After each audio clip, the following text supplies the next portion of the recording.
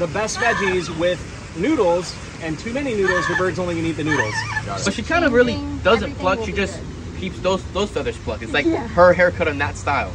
But this is beautiful, and you've done a phenomenal job, and I think that your passion shows in this for sure. Yeah.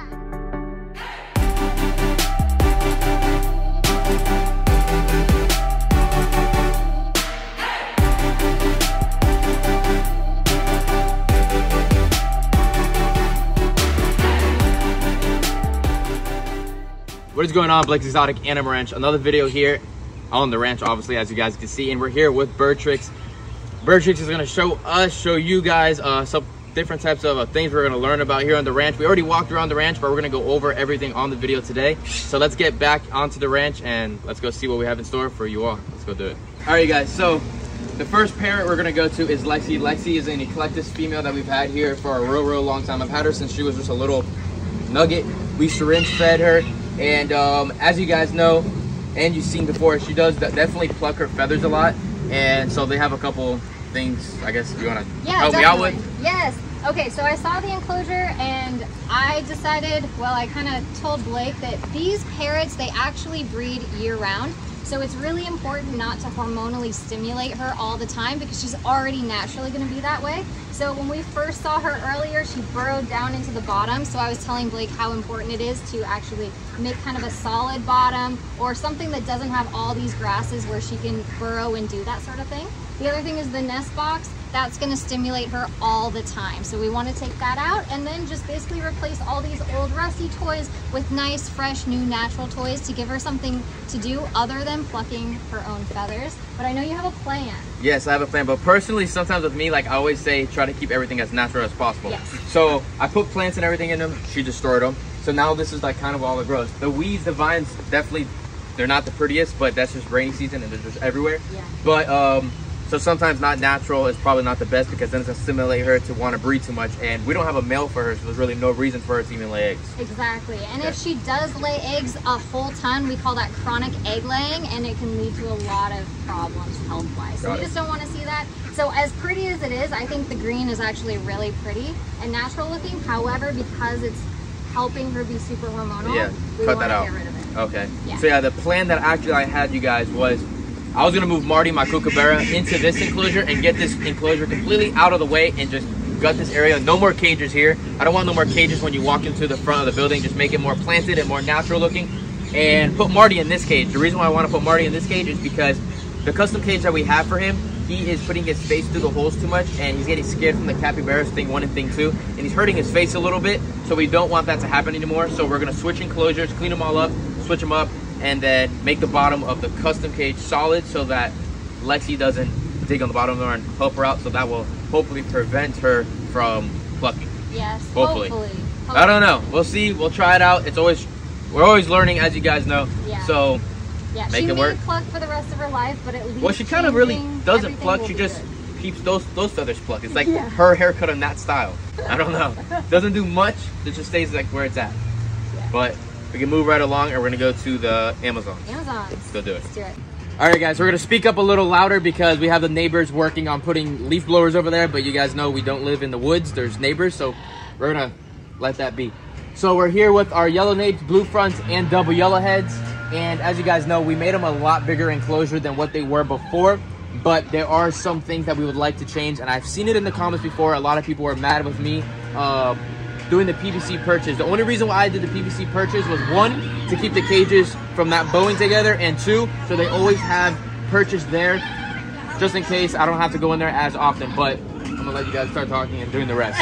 Okay, so what we immediately see in these enclosures is we just, oh boy. The louder we talk, the louder they get. You have to stand closer. Yeah, okay. So we see a lot of room for enrichment. So we could add a lot more perching. Like I love how you have these natural branches in here, but if you could mount them up, I think that would be awesome, and just have them all throughout. I know we sent you some toys and I love that we see one in there. I think having those all throughout on multiple sides, going from the ceiling, different perching, just having more variety, I think, in here and more enrichment is gonna make these guys more active. You know, I think about your otters and how active they are, they always have something to do and they're so playful. And I think you could get that same thing from the birds if given the right enrichment and environment to do so. Okay. Does that make sense? Do you have anything you want to add? No? And then another thing that I know we were talking about, and it's raining, you guys know it's South Florida, we'll keep on working in the rain, it doesn't really bother me. But I am actually gonna put automatic watering here because they make the food very, very dirty. The water dirty very fast, like every day, obviously. Every parent. Okay, Yeah, but it's a that's pain in not the butt. just you. Okay. But you guys were talking about the diet. The diet, you said that's not the best diet. So think of it as like you go to work to get $100 bills. If you're getting $100 bills for free, would you go to work? Got it. Only if you really love the job, right? Yeah. So basically, we want to be able to give our birds opportunities to work, forage for their food, things that are mentally stimulating. Because in the wild, if you think about it, they're spending their entire day flying around, expending physical energy, which you've provided the larger cages for that purpose. Yeah. But then they're also foraging, expending mental energy in the hopes of finding food, but there's no guarantee in the wild. So when we just give them a smorgasbord of like sugary, this is, I mean, I could eat this stuff, right? So this is just really not good for them. Yeah. But then it also doesn't give them anything to work for because they're getting it all for free. Right there. So definitely, like we always recommend our seasonal feeding system, which is really finely tuned chop, basically, with the right portions figured out to give your birds the best diet. And like you know, we learned the hard way, right? You know, 10, 15 years ago, we were not feeding the right diets and our birds were suffering. Fortunately, caught it in advance before it got bad, and we were able to turn that around and create the seasonal feeding system so we can help all sorts of birds. So and that's why we're so passionate about sharing that message and stuff. But yeah, I think that you could even make a video making all that seasonal feeding food definitely. for them. And people that are probably asking what's a seasonal feeding and all that stuff, you guys, they can get it on your site. Yes, definitely. So we have a whole cookbook set where we encourage you guys to digitally download it and make the food at home.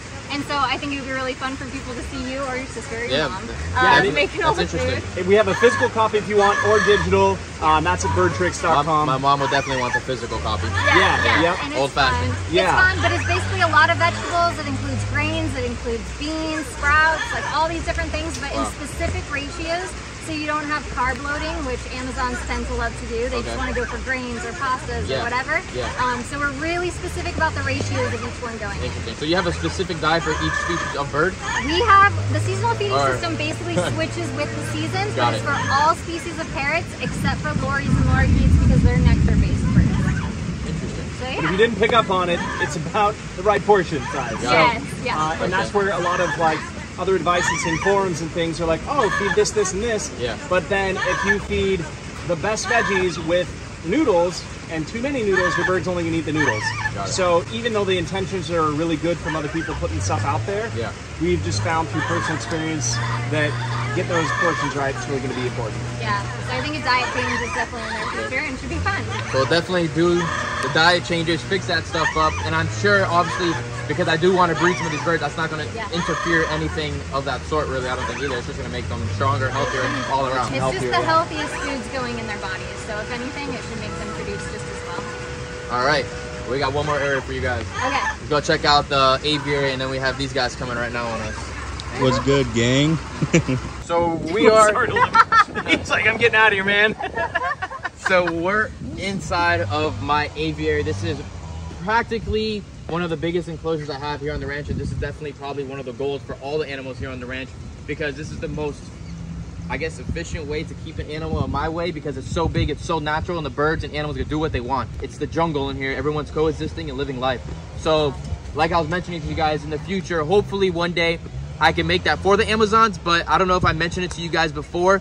I wanted to make this whole entire enclosure literally for the Amazons, zoo mesh, but this is a soft bill mesh right here, and they'll chew right through here, and then people are going to be mad because there's going to be invasive Amazons in Florida, and I guess we don't want that. But to keep them inside here, to get the quote I wanted for this enclosure, I could literally bring it up on email, was $190,000. I'm not the richest YouTuber in the world, and there's no way I was going to pay for that right now. That's just for the mesh. That doesn't even include the structures to support it all. So I wouldn't even be able to do the poles because it would be so heavy, it would just sag and it would just go to crap.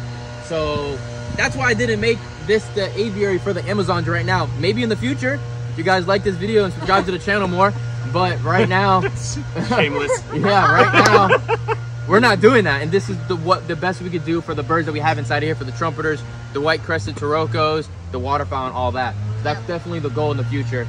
And I gotta say, this is the coolest private aviary I've ever stepped in.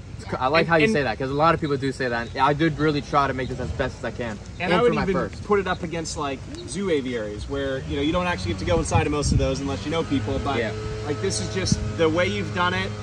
I mean, I'm not an expert on ducks, but but this is beautiful, and you've done a phenomenal job. And I think that your passion shows in this for sure. Yeah, and I think people need to understand that there's a huge difference between housing like waterfowl and parrots. Parrots are incredibly destructive. They find ways out. And so it's way more expensive to build these types of beautiful enclosures for parrots than it is these types of birds that are a lot less destructive and a lot less interested in escaping. So a lot of people probably get mad at me on this one. Every single time I do a thumbnail inside this enclosure, I put pictures of macaws. Why do you do that? Because the colorful macaws, people love the macaws. Yeah, but I can't. There's no way I can put a macaw in here. They'll be gone in 20 seconds. Not for very long. Yeah. They'll be gone so fast. I could probably free fly them in here. Like, this would actually be a really, probably cool enclosure to free fly Lexi inside of here. Spot. Yeah. Great training spot. Great training spot. Yeah, like we were talking off camera that if we had something like this for our macaws, all of our parrots, we could absolutely do training in here, but you couldn't leave them unattended. And that's where it's like, okay, do we spend this much on a training facility, or do we spend this much on a permanent, Correct. And there's a huge trade-off there. Well, I think if you're highly active in training your birds and flying your birds, they don't need a massive cage, because it's like they're exercising every single day. As long as they're actively getting out. But really, we like to say the bigger the better. Of course, that's what I always say. Yes, what you said. But yeah, we well, I think also they keep themselves in shape if you have that big enclosure. So then when you do go to fly them, you're not reconditioning them. You're just like, let's have fun. Because they've been kind of keeping themselves in shape. So I love that you want to eventually do this with the parrots. I think that's amazing, and I totally support that mission. I also want something like this for parrots. Yeah, and we looked into zoo mesh too, and I remember we saw it at some professional aviary, and we're like, oh cool, let's look into it. And we priced a much smaller enclosure, and still we're like, you spend more on your bird's home than your own home. Like, that's where we'd fall. I don't know about you, but we'd fall into that category. So we're gonna probably do it someday. Well, I don't have a house yet. I've made all my animals' house. It's still my parents' house, and I put everything back here. So I might need to make a house soon. Yeah, I love it. I could hang out in here all day. Is there anything? I don't know. I don't know. As far as this enclosure, I mean, this looks amazing to me. And like Dave said, we're not professionals on the birds that are housed here, so I don't have as much to say about what their enrichment would be. These guys look like they have tons of enrichment. It's so cool. I mean, they got swings, they got ponds. I try to make it as natural as I can for them. Everyone's full flighted in here, natural trees, natural branches. Everybody's just doing their thing inside of here. Yeah, 2 separate ponds for less aggression, hiding spots. All natural different types of fruit trees for different birds to forage through here as well, to do their natural things they would do in the wild. Yeah, honestly, if you could take what you've done in here and with the otters and kind of apply that same mentality to the parrots, I think you would come up with amazing things. I know off camera again, we were talking about all the ideas you have for enclosures and where you get your ideas, and you were even giving us some ideas for some enclosures that we could possibly make in the future, because I'd like to update ours. All right, you guys, so I hope you guys enjoyed the little talk that we had here around the ranch with Bird Tricks. They definitely taught me some things. We did a quick little version of the talk before this, but I wanted just to show you guys that they came here to the ranch, taught me some things. We have it all written down, and thank you for coming by. Yeah, we can't wait to see what you do with all of it. Yeah, we definitely have to do it. We have to make it happen, and stay tuned for more things here on the ranch. I'll see you guys later. Peace out, everyone.